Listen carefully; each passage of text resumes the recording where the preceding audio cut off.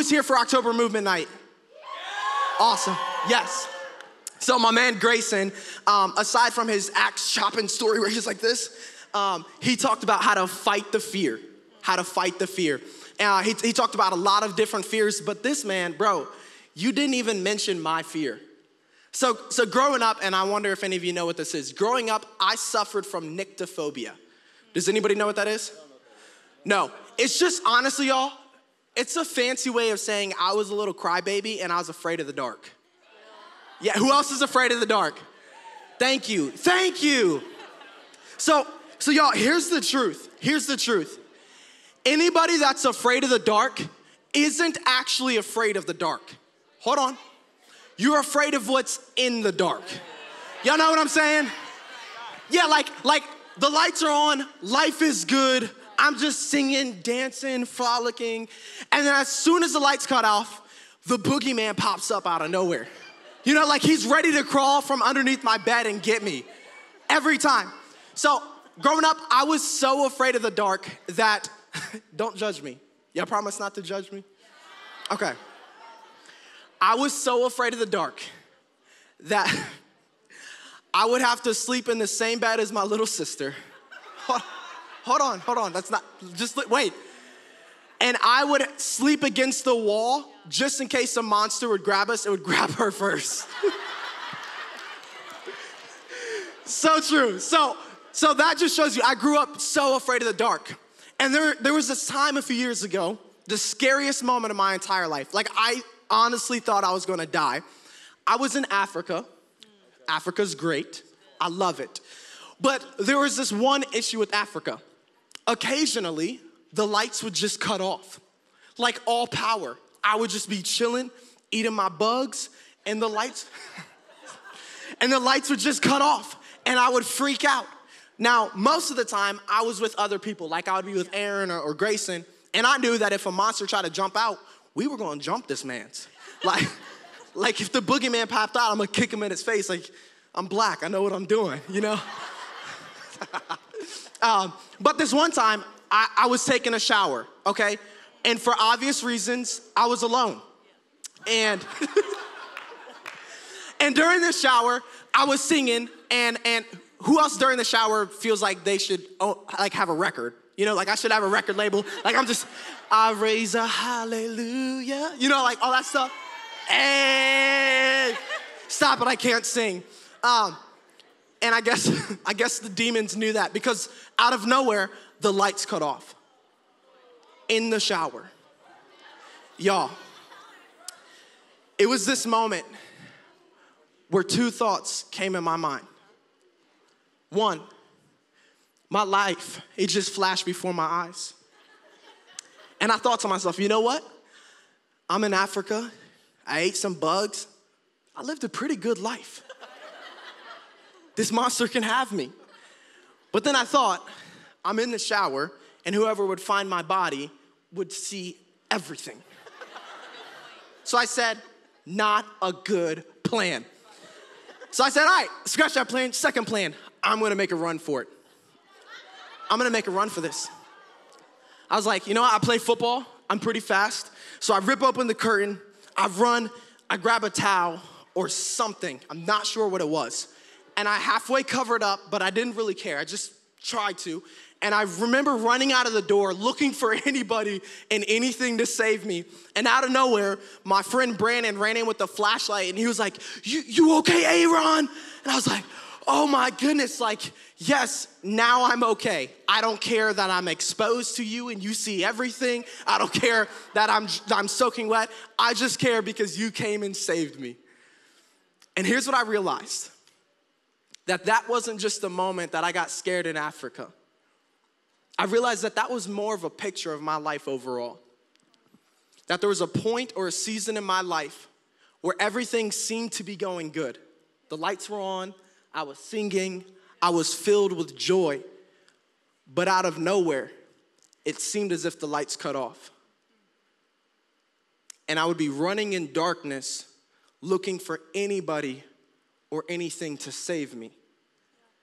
There was a moment when I was surrounded by depression and anxiety and insecurities, And I was just running through life from third grade to a junior in high school looking for the only thing or anything that could save me. And I just wonder, y'all, if there's some of y'all in here today that share that same story.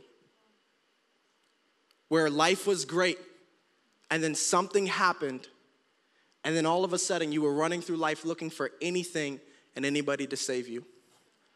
So what we want to do tonight is help direct you and help you discover the only thing, the only person that can save you, the only thing and the only person that can help you get out of this darkness. So the only thing I know about darkness or anything that's broken is if you want to fix what's broken or if you want to turn the lights back on, you need to figure out why it's broken in the first place. So like, how many of y'all ever been to the doctor? Great, yeah. Growing up, I would go to the doctor all the time, and I remember I would have a cough, I would have a fever, and I would go into the doctor, and the doctor would say, "What's wrong?" And I would look at the doctor, and I would say, "I have a cough, I'm not feeling too good, I can't talk." And the doctor would look at me and be like, "That's not your problem. Your problem is that you have strep throat." The coughing, the sore throat, these are all symptoms pointing to a greater problem. And I want to challenge y'all today and tell you that your depression, your anxiety, the insecurities you're facing in life, you searching around looking for a good feeling, that is not the problem you're dealing with. There is a deeper virus attacking your heart and your mind. Those are just symptoms. So real quick, what we're going to do, I'm going to point out the problem. Grayson, he's going to point to the answer. And then Aaron, she's going to say, "Will you accept it?" Sound good? Great. So I found that the virus that we all suffer from is actually found in Romans 3. In Romans 3, it says this, 3 verse 9. It says that all Jews and Gentiles alike are under the power of sin. In other words, it's saying no matter who you are or what you look like, you all are, I am, Grayson is, Aaron is, we're all under the power of this thing called sin. In other words, we're all attacked by the same virus called sin. Romans 3:23, it says, "For everyone has sinned." I've sinned, you've sinned, we've all sinned and fall short of the glory of God. And this word sin, it honestly just means that we chose our way over God's way. What sin looks like in my life is that one time I cheated on a test. Sin looks like taking it too far with a boyfriend or girlfriend. Yeah, we're gonna get serious tonight. Sin looks like staying up late, watching something on my phone, looking at something I shouldn't look at because I need to go to sleep. Sin looks like dishonoring my parents when God says to honor your father and your mother. Sin looks like thinking self-harm thoughts. Sin looks a lot of different ways, and I know some of you today might be thinking to yourself, "Hey, what's so wrong with that? Like, Aaron, really, what's wrong with cheating on a test? What's wrong with lying? What's wrong with taking things too far? What's wrong with going to a party? I'm just trying to have a little fun." Well, the Bible says this in Romans 6:23. It says, "For the wages or the payment for your sin, for your lie, for you taking it too far, the payment for that is death." So you ask me if it makes you bad, and I'll tell you no. It makes you dead. Sin is the reason why one of my close friends who just had a baby passed away from a drug overdose. Sin is the reason why my baby cousins no longer have parents.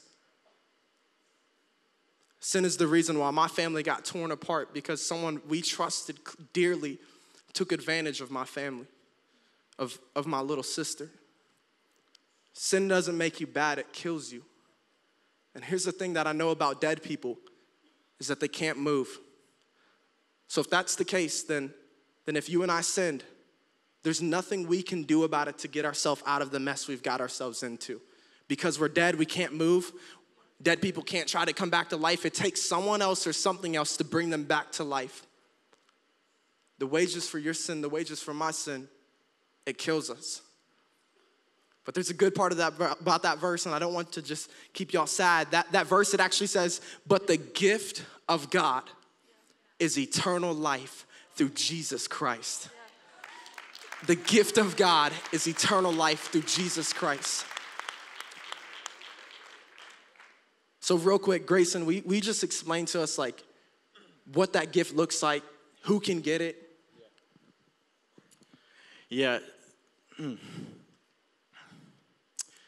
That eternal, I can't sit, y'all. I got to stand up. I can't sit. Because tonight, the message is it's never going to be about self-help. We don't have 6 steps in a poem for you to get your life right. There's only one answer tonight. There's only one way that your life changes. And it's through the person of Jesus Christ. Come on. I just want to reiterate what Aaron just said. He said, sin doesn't make you bad, it makes you dead. The only way you're getting out of that is through the person who defeated it. This is the message of Jesus Christ, that we messed up, that we sinned, that we went our own way. And he came from heaven to earth just for you. Yeah, you have a plan, you have a purpose, you have a calling. He came for you. And he died on the cross. And he didn't stay dead on the 3rd day. He resurrected and now he's living. Just for you. And so tonight, I've walked into many rooms like this. And I've heard a message just like this, and I felt shame, I felt guilt, and I've walked away going, I'm bad. And tonight, our hope is not that you would walk out going, I'm bad, but that you would walk out going, this is how good God is. That even in my sin, even when I messed up, that he pulled me out, that he drew me close. And we're not going to stand for it. You're not going to walk out of here feeling bad. No, you're going to walk out of here going, man, the living God came for me. He came for me, a high school kid from Alabama came for me. Because he saw something in me. And tonight, you may have no one in your life that sees potential in you. But I'm telling you, there's a living God who created all of this. The heavens, the earth, the Alpha, the Omega, the beginning, the end. He believes in you. And he sees potential in you. There's a famous theologian, his name is A.W. Tozer. And theologian is just a fancy word for a guy who's smart and reads the Bible a lot. That's what theologian means, if you ever wondered. And so this theologian, he says this, he says, what you think when you think of God is the most important thing about you. What you think when you think of God is the most important thing about you. And then later he says, we move towards our mental image of who God is. And so tonight, some of you have walked in here and you have a picture of God. You have a view of God. Some of you walked in and you think God's an angry God. And that every time you make a bad choice, that he's just up there frowning, he's mad at you. He's upset with you. You're never going to be enough. You're never going to beat the sin that's in your life. You're never going to get out of this cycle. And he's mad at you. Some of you have a view of God like he's the Christian scorecard keeper.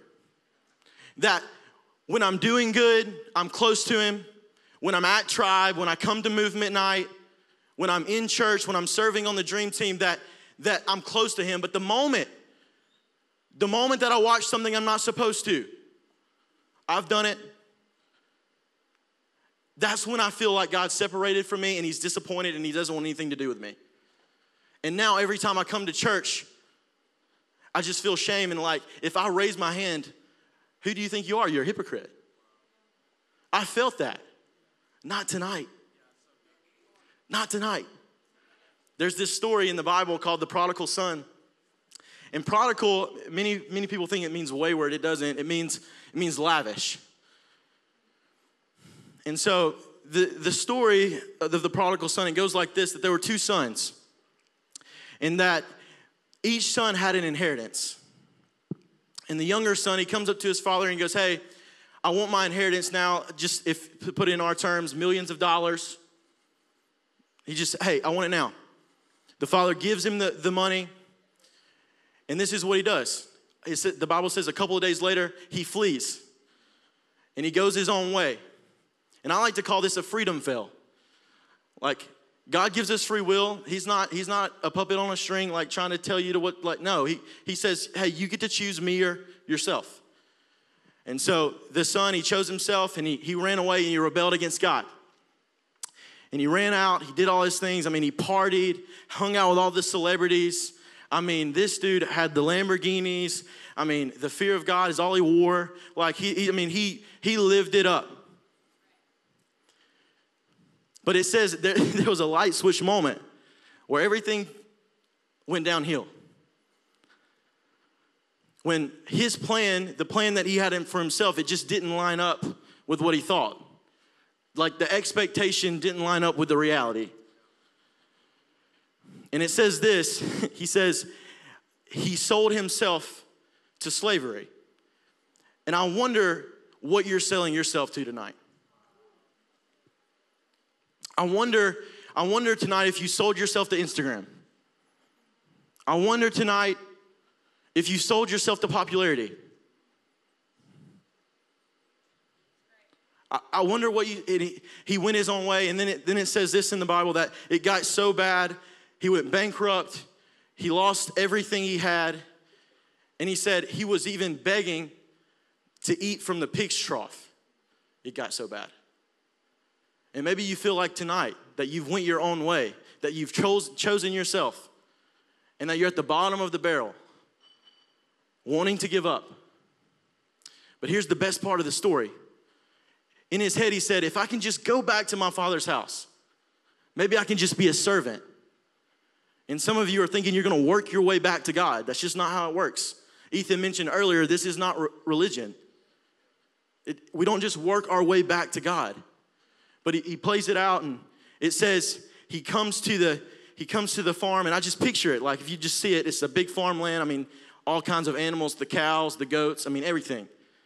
2 white fences, a house that sits in the yonder, what we say in Alabama.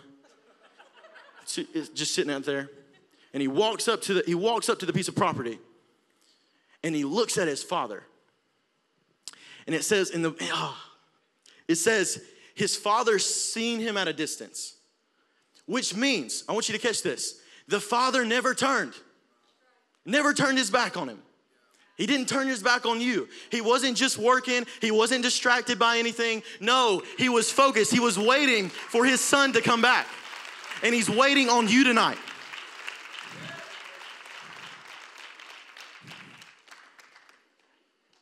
And here's the best part. That's not even the best part. Can't talk. Sorry, I'm passionate about this. I want you to get this. It says, the father ran to the son. Why is that so important? Because you don't have a God that's just waiting for you to come to him. No, you have a God that's seen you from a distance, and he said, oh, my son's home. I'm gonna run with him with open arms. I'm coming to get him. My son's home. He's healed. He once was lost. He's now found. I'm coming to get him. And tonight, come on, God is running after you. You have the eternal God, the one who created the heavens and the earth. He is running after you tonight. He is pursuing you. In your failure, in your bad decision, he still wants you. And he doesn't even do it out of obligation. He wants you. And I know every single person in this room wants to feel wanted. Why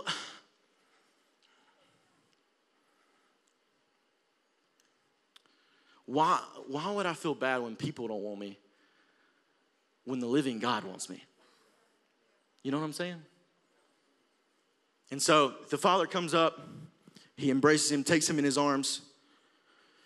And remember that conversation he played, if only I can just be a servant in my father's house.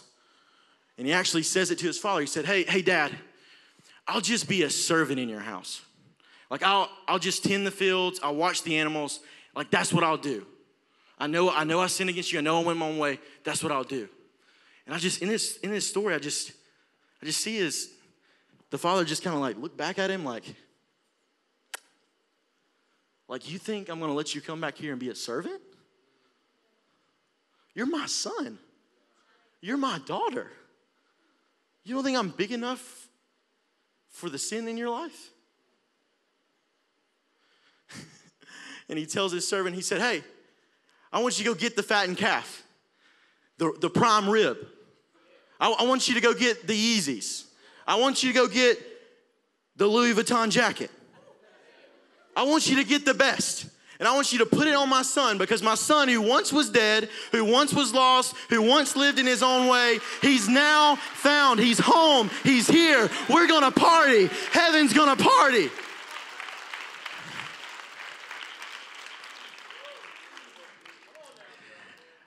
And tonight, there's going to be a party, because there's a lot of you that's lost. But after tonight, you're going to be found. And you're not going to have a mad God sitting up there, about time you're here. No, you're going to have a Father who loves you so much, who died on the cross for your sins, who says, hey, I'm so glad you're home. I'm so glad you're home. Come on, can we give God praise for just a second? The King of Kings, the Lord of Lords, the Alpha, the Omega, he chose you. And so I have one question for you. If in your sin, if in your bad decision, God lovingly pulled you close and he chose you, if that was his response to your sin, my question to you is, what's your response back to him? Aaron, can you help us out with that? So now is the moment where it's your turn. It's your turn for a response.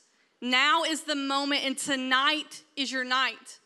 And I know all across the auditorium right now, I can remember 6.5 years ago when I was this person, sitting in the room.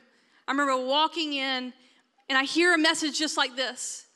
And I experience all that we've experienced tonight. And I remember sitting here and thinking, I walked in, it wasn't just that night, but rather it was night after night and week after week and month after month of thinking, that it culminated into this one night of there's got to be more to life than this.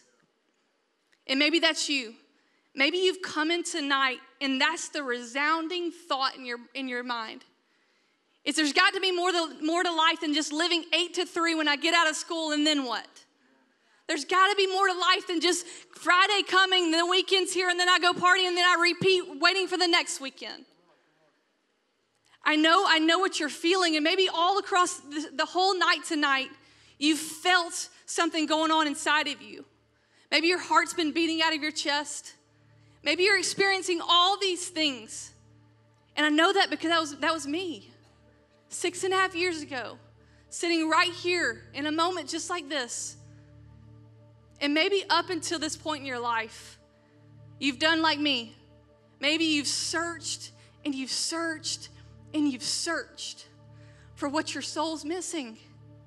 You've looked for this thing or this something or this person to fill the void in your heart. Maybe you've got this idea of, man, my world is falling apart all around me and I just want peace. So I'm going to try that drug.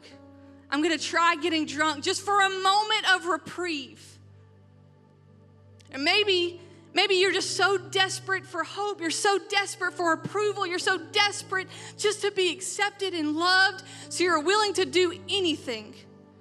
Anything. You're willing to do anything just for that laugh. Just for that acceptance. Just for some bit of popularity. And what we're here to tell you tonight is those things were never meant to satisfy you. They weren't made for that. In fact, you're here tonight because we've told you, and we know it from our own story, is that Jesus is the answer. The hope you're desperate for is in Jesus. The grace you need is in Jesus. We've been broken tonight, thinking about you, young man, young woman. You're desperate, and you're searching, and you're doing all these things. You're trying drugs, you're trying alcohol, you're trying relationships. If I would just do this for this boy, if I would just do this for this girl, maybe they would approve of me. Maybe they would love me. And we're broken because that was us. And some of you, that's you. That's you. But we're here to tell you that there's hope. Remember when I walked in and said, there's got to be more to life 6.5 years ago? I found the answer. We found the answer. The answer is Jesus. Like I said, the future you're desperate to have, the purpose, the potential, the satisfaction and fulfillment, it's all wrapped in Jesus. The approval you want is in Jesus. The acceptance you want is in Jesus. It's all found in Jesus.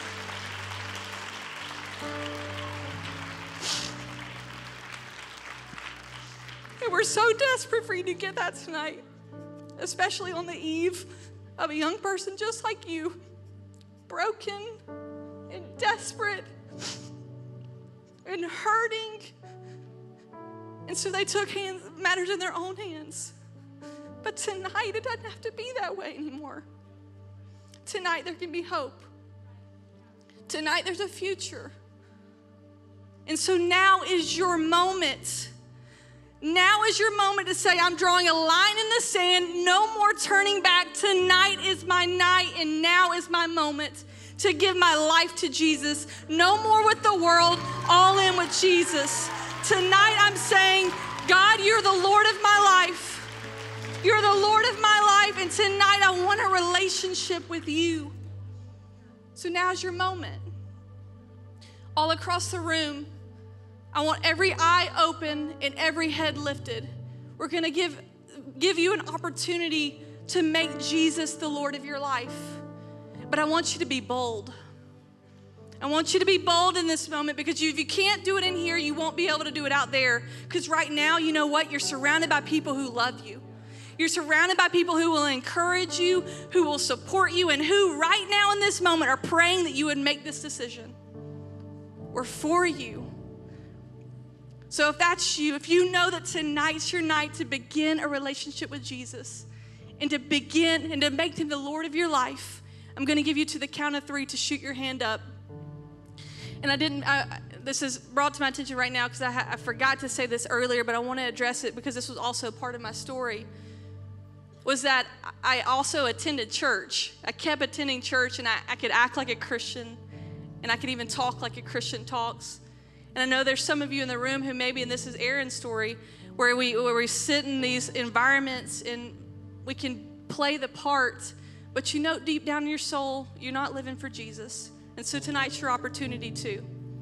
So on the count of 3, if that's you and you want to make Jesus the Lord of your life and begin a relationship with him, I want you to shoot your hand up. 1, 2, 3, hand up. Keep your hand up. Keep your hand up, guys. God bless you. You're a woman of God. You're a man of God. There's a plan and a purpose for you. There's a future for you, young man.